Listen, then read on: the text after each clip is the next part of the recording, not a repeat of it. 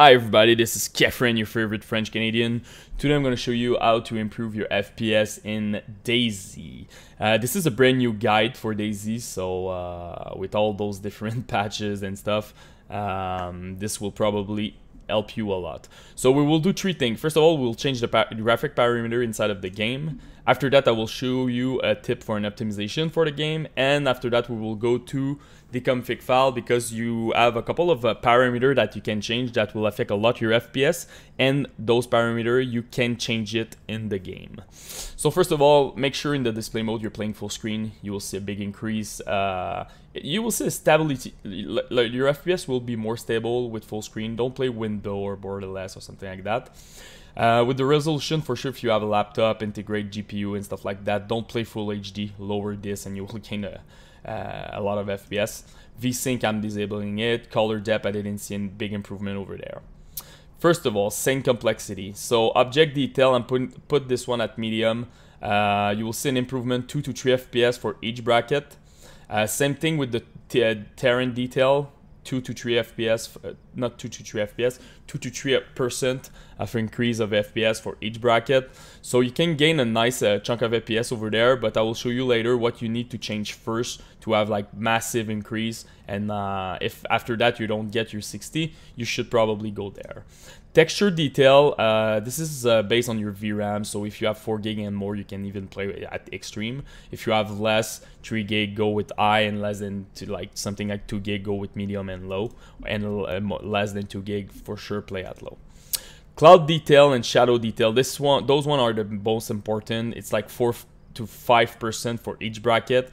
Just when I put cloud detail and shadow detail at poor, I'm getting like an increase of 50 FPS, 50 to 60 depending where I'm at in the map. So that's pretty huge. You will not get that because you don't have the same PC than me. So for sure, if you're running right now the game at 22 FPS, you will not gain the 60, but you probably gain like 15 or 20 FPS. So those one are very important.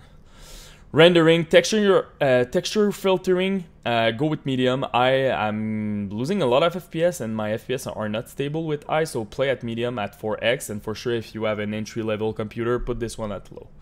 Terrain surface detail, play medium or low, don't play high or extreme because you will have self-shadowing and those one are pretty intensive on the resources.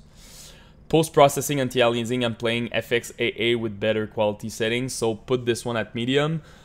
Integrate GPU, for sure go at low, but you will see that your visual it's not that great.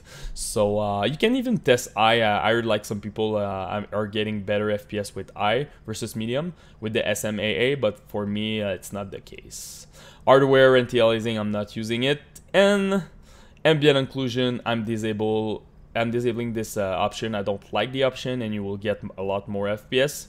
And finally, the post-process quality, I'm playing at medium, but this one tested because like old GPU sometimes struggling with the God rays in the forest and stuff like that. So maybe you should put this one at low and you will gain a lot of FPS because your GPU is struggling with the God rays. After that, press apply.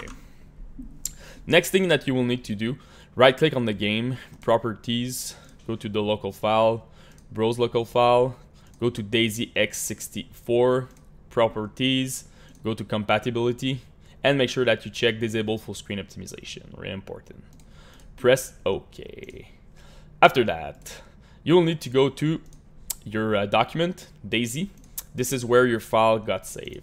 So you will need to right click on the name of your computer, settings, DayZ profile, click Notepad or Notepad++.